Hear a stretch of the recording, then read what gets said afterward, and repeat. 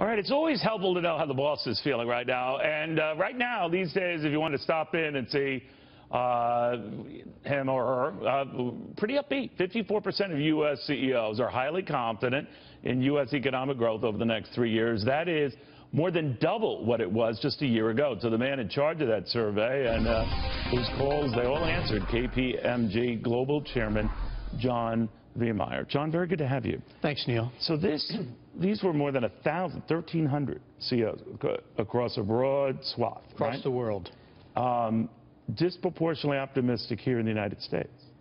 Yeah, it's interesting this year. Confidence levels are high, I think, broadly speaking, across the globe based on our survey. But everywhere but the U.S., there are actually lower levels of confidence than in our prior year survey. The U.S. is the only market where CEOs are more confident than they were last year, which is interesting. What has them more confident?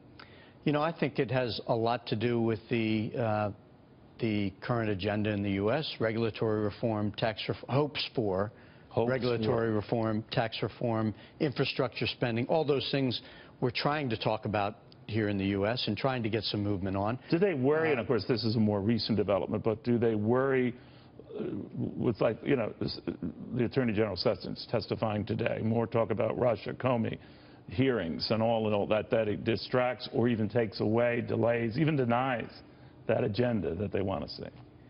Listen, obviously those are important issues, but I was in Washington last week with a group of CEOs, and what the CEOs in this country want focus on are jobs, tax reform, regulatory reform, infrastructure spend, right? That's what's going to get this economy going. That's what's going to get more people do they closing base wage their gap hiring and on that everything optimism? else. In other words, even if it doesn't come to fruition right away, they are banking on tax cuts happening. They are banking on regulations being rolled back or at least not advancing.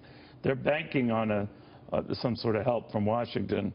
If it's delayed or denied, does that optimism turn to cynicism or what? Well, there is no doubt, for example, if we don't get tax reform done this year, I think you will see a drop-off in optimism on the part of... So it has to be a this year event. Well, we have to get it done.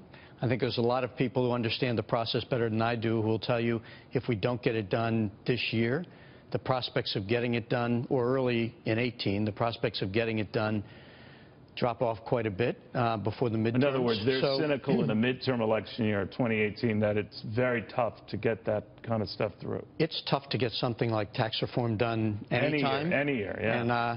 And this is clearly the window I think a lot of us believe we have, where we have the best chance of getting that done. And to the point of employment, it's interesting, the CEOs in our survey clearly link, you see a direct corollary between levels of confidence and optimism over the next 3 years with plans for hiring over the next 3 years as well. So it's still upbeat, a little bit soft compared to last year, but still a lot of hiring on the plans of CEOs in our survey. So this seems to be Donald Trump-centric. I'm not trying to overly politicize it, but if he's in trouble or his approval numbers remain low, and that's always subject to change, then what? You know, the issue, I think, is can we get some things done in Washington? And obviously the president has a part to play in that, but so does Congress. And so it's a message, not the messenger as much. I think that's absolutely the mindset of CEOs across the country, that we want to be part of a process of trying to move the economy, move the country forward.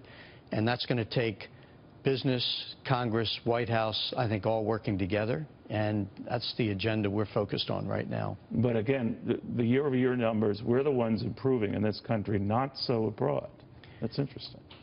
It is. High. It's still high numbers, but just not as high as last year. You know, I think, irrespective of some of the political things that we're talking about here, I think when you travel around the world and people say, if I had $1 to invest, and I don't mean in the market, I mean in business, in employment, I'd do it in the U.S. So the U.S. is still perceived as one of the healthiest economies around the world.